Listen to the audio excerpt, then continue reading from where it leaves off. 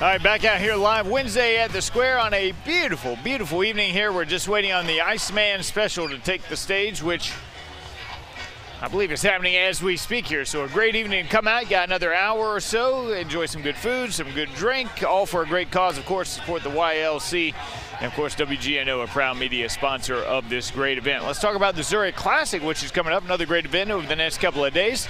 And tomorrow looks like classic Zurich Classic weather here. You've got low to mid 80s, breezy conditions, humid, just what we see every year just about. Then Friday, that rain moves in, and I think now even earlier than what we were talking about yesterday. Looks like more of the first half of the day. This thing continues to speed up. It's unbelievable the changes over the past couple of days here on that timing.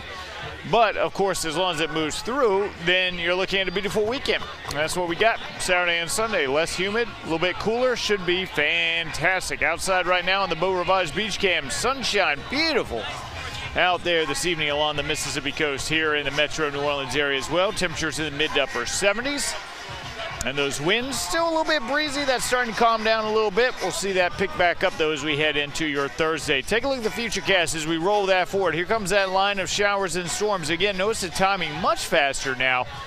Morning to midday Friday as that moves in. You've got a chance for, I think strong storms, not necessarily severe storms, although the Storm Prediction Center does have that level 1 out of 5 all-risk on the threat scale. So an isolated warning not out of the question. I think severe wind gusts would be your main issue there.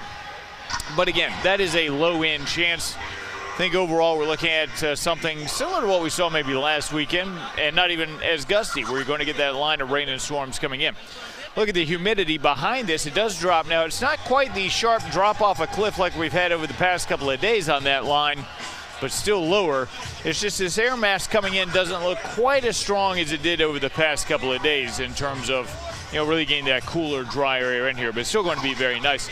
So out there tonight, we're looking at lows in the 60s, going to stay a little bit warmer than the past few nights. As we head into tomorrow, as I mentioned, the wind picks back up, southeast 15 to 20, and you're looking at those temps in the low to mid 80s.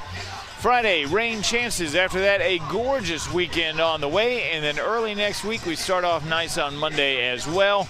But it looks like some showers and storms start to come back in maybe as early as Tuesday, Wednesday, middle of next week. We'll have to keep an eye on that for our next rain chance. But in the meantime, a beautiful evening here Wednesday at the Square, Lafayette Square.